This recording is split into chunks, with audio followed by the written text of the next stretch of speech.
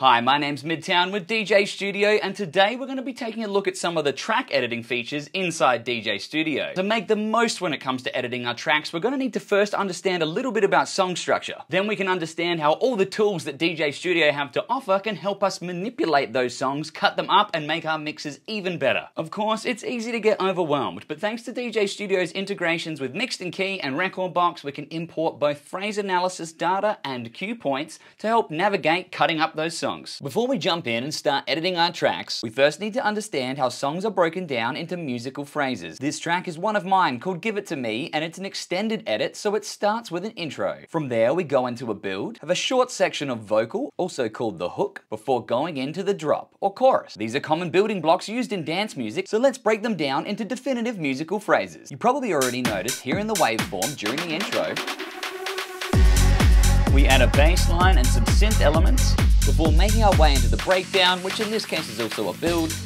Similarly, around about here, we notice a change in the waveform compared to at the beginning of the build, corresponding to a shift in the music and the energy, just like what happened partway through the intro. In other words, we can break these sections down into musical phrases using these shifts in energy and musical content. There's the first part of the intro that's quieter with less instrumentation. The waveform increases as we fill out the mix with bass and other elements of the track. These two parts of the intro are two musical phrases, so let's go ahead and name them Intro Part 1 and Part 2. We can do exactly the same for the build. Halfway through, the waveform increases as we pick up the energy going into the pre-drop hook. So let's call these two phrases Part 1 and Part 2 of our build. You might have already noticed that the duration of each of these first four phrases is the same. Today's video is about editing tracks, not music theory, but just know that in music we count in beats. When it comes to dance music, normally we count in loops of 4, 8, 16, or 32. Each of these musical phrases happens to be 32 beats, and counting out the number of beats can be a good indication to pick up on when these phrases or musical ideas repeat. A giveaway will also often be at the beginning or end of a phrase. You'll hear a repeated musical idea, like this clap loop.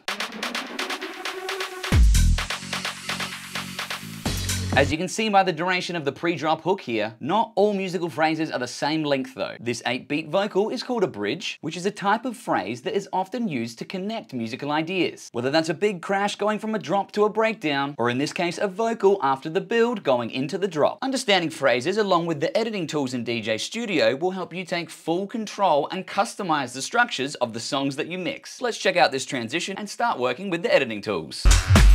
This first track is Lose Control by Cool Cool.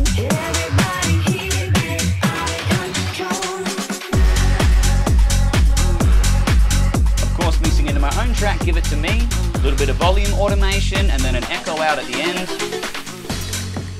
Now, while the transition is fine, going into Give It To Me and the breakdown there, the energy level just kind of drops a little bit. So coming out of the intro, we're going to skip the first part of the breakdown here and go straight into the build. Now to do that, what we're going to want to do is highlight the section of the track that we want to edit. And we do that by pressing and holding the Shift key. Our cursor turns into the selection tool here, and we're able to left click and drag to select an area of the track. As soon as we let go of that left click, the context menu pops up here. Now if it disappears or something, don't worry. Whenever you've got a selection made on a track, you just right click and it will bring back up this menu. We've got a couple options here, but for now, all I want to do is just delete this section of the track. And to do that, I just press delete. All our automation and everything within the transition window has stayed exactly the same. We don't need to worry about that getting messed up. But now our section of the breakdown that we selected is deleted, it's gone, and the build has moved across to fill that gap. We've just deleted 32 beats of our song. Now we can have a listen to how that sounds.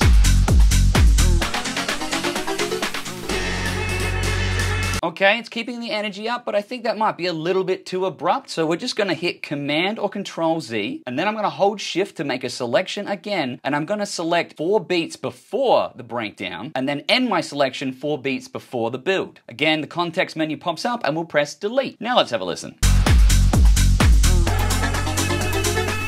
By including that little 4-beat pre-roll, the hook with the vocal, before the build rather than just jumping straight into it, that's made that transition flow a lot better. In this case, I still feel like Lose Control kind of just like drops off a little bit too quickly, so we could play around with the echo, or we could try looping Lose Control as we mix out of it. There is actually an effect for that too. I could just choose Effect, Loop Out, and that's just gonna cut that up and apply a loop, and then we can sort of move around where the loop begins, but the problem is we're looping this part of the track. And there's a bit too much still going on, so let's turn off the loop out, and rather than making a selection here, let's select and loop a later part of Lose Control. Zoom out, and then if we click and drag over here, you can see in the waveform there's some simpler parts of the track coming up in the outro. The waveform is grayed out though, and that's because DJ.Studio ignores any parts of the track after the transition window. Right now, that presents a problem, so we'll just click and drag our transition window to extend it, and let's have a listen to the later part of the track. Perfect, that's exactly what I need. Now to loop this part of the song over the build of Give It To Me, we could do that just by selecting and deleting again, but in the interest of showing you another tool, and also because I think this little bit of audio in here could be cool to use. What we'll do instead is press and hold Shift, select part of the song. Just the 4 beats should be enough, but let's grab 8 just in case. And with the right-click context menu, this time we'll choose Cut. You could also choose Copy, it really doesn't matter in this case. We just put our cursor where we want the loop to start, right-click, and choose Paste. What DJ.Studio has done is cut and pasted a section of the outro from later in the track to earlier in the track. Basically, it works the same way as every other instance of cut, copy, paste. Now that we've got our section of the outro move, I'm gonna hold Shift, highlight those first 4 beats, and this time I'm gonna select Loop. In fact, I'm gonna loop it 4 times. 1, 2, 3, 4 repeats of the loop plus the original 4 beats. I think we need to loop it 1 more time, so we'll just do that by holding Shift and choosing Loop. Then I'm gonna press and hold Shift again to select the section after it, and I'm gonna select all the way up until that vocal sample that I liked, and now let's delete that. I think that should be all good. Let's unsolo the track so we can see if we've done everything right, and it looks like I'm 1 repeat out. 1 more loop, and there we go. Now that vocal sample is lining up right at the end of the build. To finish this up, I'm gonna realign my transition window, put back in some volume automation, some EQ automation. Let's take a listen to our finished and edited tracks in their transition.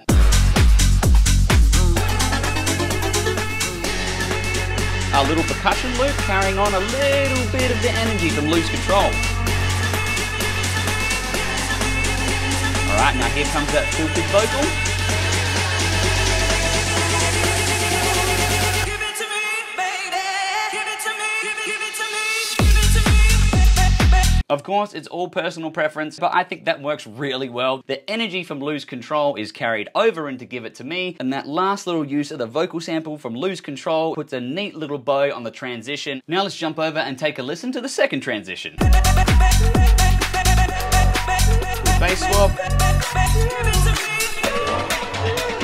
Once again, that sounds absolutely fine. But let's really go crazy with these editing tools. As we transition into Danny Avelia's Pushin', I'm gonna highlight and copy this 4 beats, I'll show you why in a minute, and then I'm gonna highlight those same 4 beats until 4 beats before the end of the transition window, right-click and choose Delete. I like the horns that come later in the drop, but we're gonna keep the transition nice and tight here, so we'll bring them in earlier. Finally, I'm gonna take those 4 beats that I copied before, paste them, and loop them over the build to really wind up the energy through the transition. Let's listen to it all together.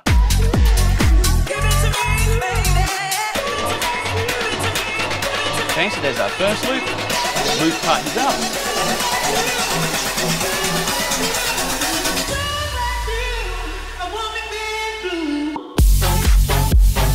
The transitions sounded great before, but now they just sound like the songs are kind of merging into one. We can make editing our tracks even easier though with some visual cues. Let's look at turning on those integrations with Rekordbox and Mixed in Key. First of all, we'll want to make sure that Mixed in Key is activated. Click the settings cog, choose interface, and then under Mixed in Key, we can click to show cue points. Press the X to exit out here, and now DJ.Studio shows the cue points that have been automatically created by Mixed in Key. And these cue points are placed at the beginning of phrases where it might be logical to mix either in or out of a song. Of course, things work much the same over with Rekordbox cue points. Whether they're hot cues or memory points, all we have to do in DJ.Studio is click on that settings cog again, go down to interface, we'll turn off the Mixed in Key cue points so we don't get too confused, and turn on Rekordbox cue points. And now you can see the red markers are denoting our memory points, and the hot cues are displayed as you'd expect with A, B, and C. This has the added benefit of you being able to place your cue points exactly where you want them. Final thing that we're going to look at today is Rekordbox phrase analysis and how we can view that inside of DJ.Studio to help with editing tracks. Now, to view phrase analysis, we're first going to need to have phrase analyzed our songs in Rekordbox. Depending on your settings, you may already have this analysis data, or you may need to enable it. This track hasn't been analyzed with phrase analysis, so we'll right click on it and choose Analyze Track, and then under Analysis Settings, we've got BPM Grid, Key, and we want to turn on Phrase. Just to note that this will enable phrase analysis for all songs that you import in future in Rekordbox. If at any point you change your mind about phrase analysis, just right click and analyze any track, uncheck phrases, and press OK. Push-in has been reanalyzed, and now you can see these colored bars under the waveform. And the colored bars are denoting the different phrases throughout the music. Depending on the song, these may or may not be perfect, but generally Rekordbox does a pretty good job of dividing up the different sections of the song. Of course, we can relabel some of those phrases if we want. Whenever you're ready, you can just jump back into DJ.Studio, go to the settings cog, click interface, and under Rekordbox, this time we're going to enable phrases, and we can choose either on or hover. I like hover, and I'll show you why in just a second. We'll click the X, and already you can see these little colored bars down the bottom of the track, and sure enough, when we hover over them, they pop up and they reveal those same phrases that we analyzed, and in this case, renamed inside a Rekordbox. This is even more helpful than the cue points are, because it creates these nice little blocks where we can understand this is the first part of our intro, this is the second part of our intro, this is the first part of our build, here's our pre-drop hook. If phrases are just set to on, you'll see this bar appear down the bottom all the time. A bonus tip is we can actually use these phrases for selection. For example, I just hover over and click on the first part of this chorus, it instantly gets selected and we're ready to edit. I hope this video has given you a better understanding of song structure and how music is arranged, and then how we can use the tools inside DJ.Studio to edit your tracks, copy and paste sections, create loops of our very own, and even delete entire phrases altogether. If you want to learn more, then you can always click on the little message bubble down the bottom right hand corner inside the application and then click help. Otherwise, in your web browser, just navigate to help.dj.studio. My name's Midtown Jack, this has been Editing Tracks in DJ.Studio, and I'll see you in the next video.